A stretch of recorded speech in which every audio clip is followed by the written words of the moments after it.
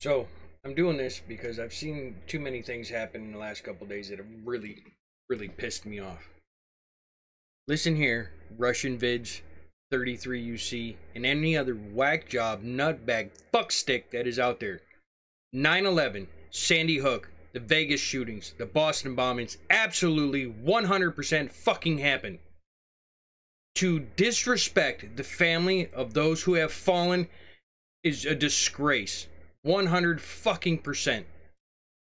You want to rant about the flat earth? Fine. You want to say that the Freemasons and the Illuminati are controlling the world and telling you what to say and what to do? That's fine also. But you do not ever disrespect the lives of the men and the women that have died as a result of these massacres. The firefighters that are dying now, the people that died in the attacks, and I can't stand it when you assholes disrespect those who have fallen.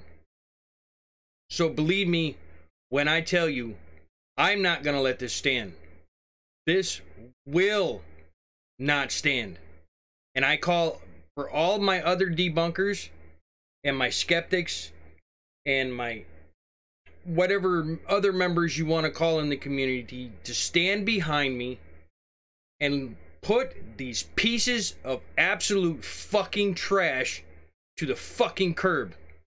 Do not interact with these assholes. Do not bring them onto your streams. Do not bring them onto your debates. Do not give these fucking fuckwit fucktards a goddamn platform anymore.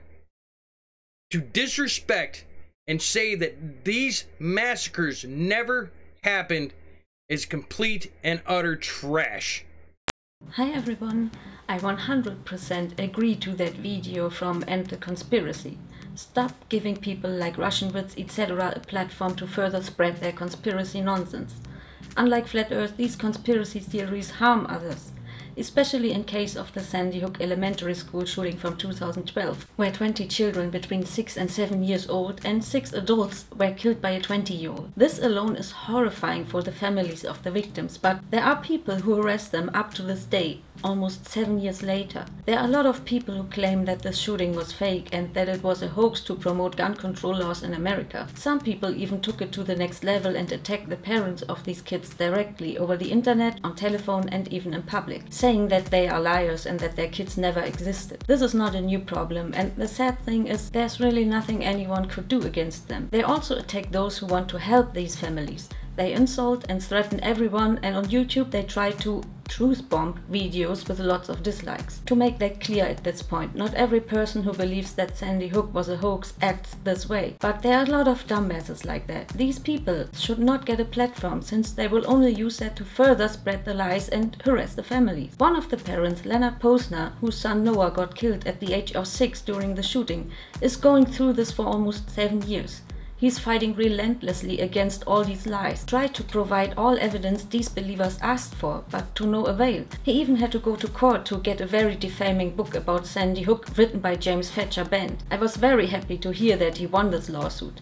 It's such an important victory for him and the other parents, who filed similar lawsuits against Alex Jones and Infowars, who heavily promoted and spun the Sandy Hook conspiracy theory in the last years. I wish the families of the victims much success in their ongoing fight. And this is why I agree that people like Russian wits who promote this fake conspiracy theory should not get a platform on Flat Earth debunking channels where they keep on promoting these lies and therefore harassing family members of tragedies like Sandy Hook. For everyone interested in the topic, I have linked the website Sandy Hook Facts made by C.W. Wade in the description.